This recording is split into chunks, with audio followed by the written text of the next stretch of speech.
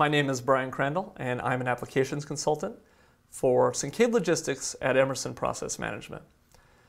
It goes without saying that health, safety, security, and environmental compliance is essential to running an effective terminal. This is because terminals can be complex and hazardous environments.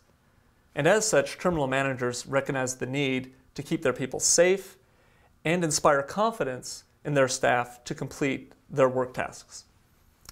The purpose of this video is to show you how Syncade Logistics helps terminal managers accomplish this and increases health, safety, security, and environmental compliance.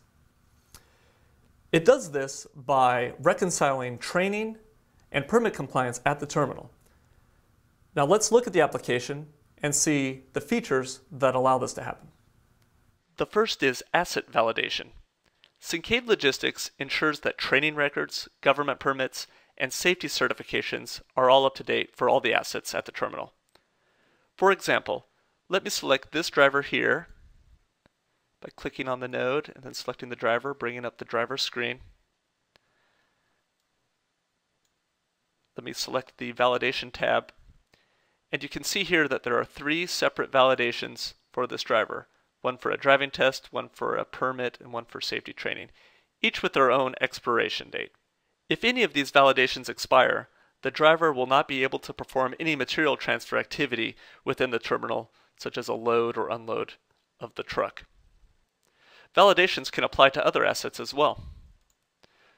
To show you them, let me go to the admin menu, click on the custom validations node, and let me resize the screen so it's easier to see. I simply add a new validation group. The drop-down menu will show all the assets at the terminal that can have validations assigned to them. There are trucks, trailers, drivers, carriers, suppliers, customers, destinations, site security cards, and loads. Next, I will show how to assign a validation to an asset. To do that, let me close this window here. Click on the User Menu tab. For this example, I will assign a validation to a vehicle. I simply expand the vehicle's node, click on the vehicle, in this case, vehicle 200. That brings up the vehicle information form.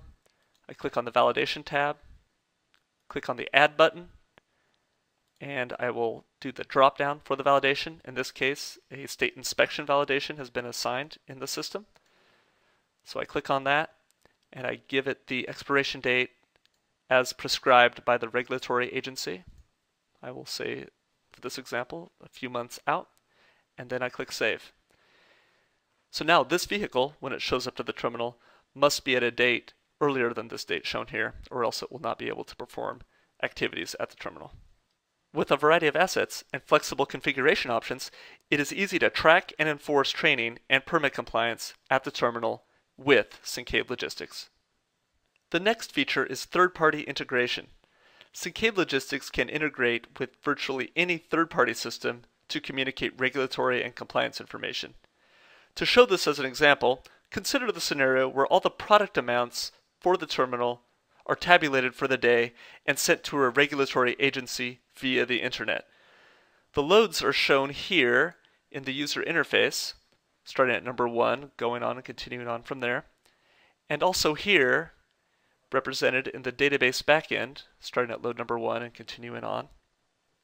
Syncade Logistics uses an application called Message Broker, shown here, to structure the information from the database into files which are sent to be read by a web service of the regulatory agency.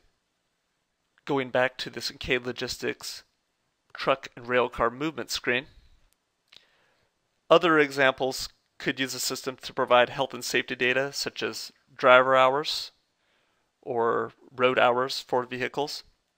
In any case, Syncade Logistics provides seamless data transfer to third-party systems, which improves regulatory compliance.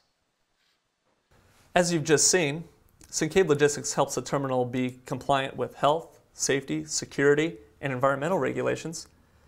This in turn helps terminal managers avoid bad press from an incident by minimizing the risk of that incident ever happening, and it allows the rest of the terminal staff to run a world-class terminal facility. For more information, visit the website shown here. Thank you very much for watching.